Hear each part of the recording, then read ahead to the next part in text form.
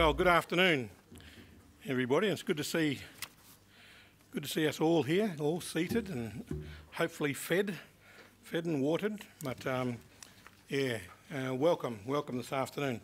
For those that don't know, my name's Tom Calmer, and I'm the chair and patron of the Poche Indigenous Health Network, and the network is hosting today's function. For those that may not be aware, what Poche is, there's a little bit of info in the brochures that are out there, but it's a set of 5 universities who all have centres around the nation, and collectively we work together to do a whole range of things. One of them are the Key Thinkers forums that are here. But to start off, can I recognise that we're on the land of the Ngunnawal peoples and pay respects to their elders past and present, and also recognise their youth, as we should for all youth, who will be our future leaders, the custodians of our stories, our cultures, our histories and our languages. Can I also acknowledge Kay Poche, our benefactor, down the front, and her daughter Heather and her niece Britt, who are down there, and practising what we espouse to do through the Poche centres, and that's look at good succession planning and making sure that we can share the love and share the load.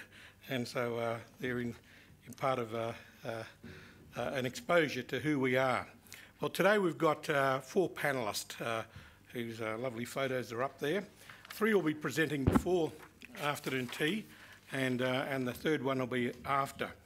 The concept of Key Thinkers forums are really an opportunity to pick on a wicked problem and then explore a whole range of issues around that wicked problem, to be able to record it and then try and influence government in their thinking and the way that they go about their business.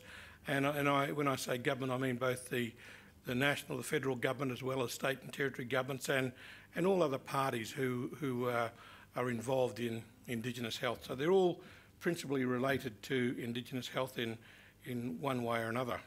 Our forums, the Key Thinkers forums, really do take on a kind of a blend, we like to say, between Q&A and insight, where we have panel people who will present, and then there'll be a few questions.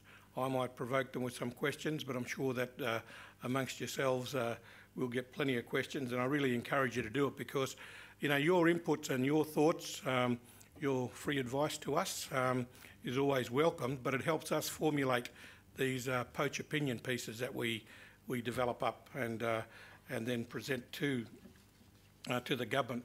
Our forum today is really looking at allied health careers, pathways for success. And so each of our presenters will look at an element of allied health and how important allied health is in the overall response that we need to develop to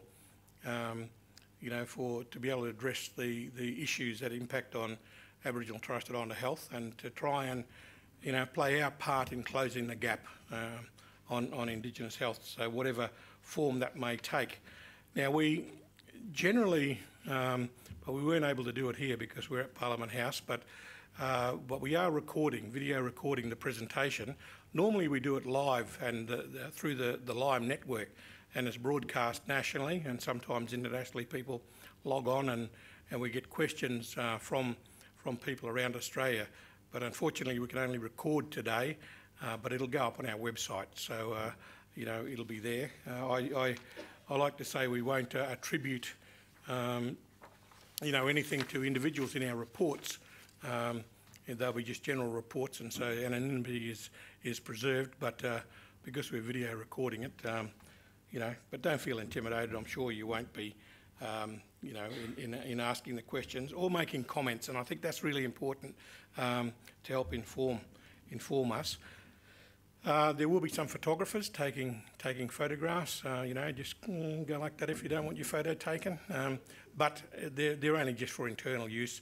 Well, internal, but it's going to go on Facebook, so that kind of gets around the world. But sometimes we use it in our reports. But it's a pretty good forum. We really do respect people's voice.